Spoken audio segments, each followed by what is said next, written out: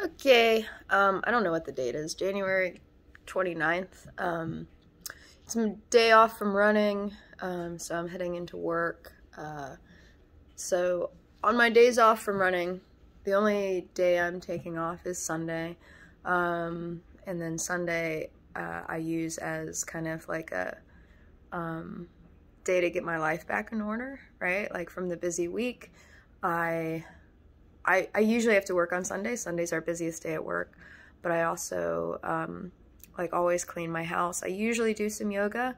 I still always drink my gallon of water, but it's like usually like a total rest day as far as like working out. Like I don't go to the gym, I don't run, and it's I think it's more of a mental thing because like even though my legs are like they feel pretty tired.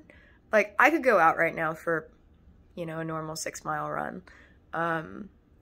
But I really think, because last year for a while I was running 7 days and I just got so mentally burnt out. Like I just, and I, like you can, if you look back on my Strava, like you could see like I was running 86 miles, like, and then just like as soon as I started hitting 7 days a week, like I just started burning out, my mileage started dropping and I started hating it. And so this year, Sunday's total rest day all the time.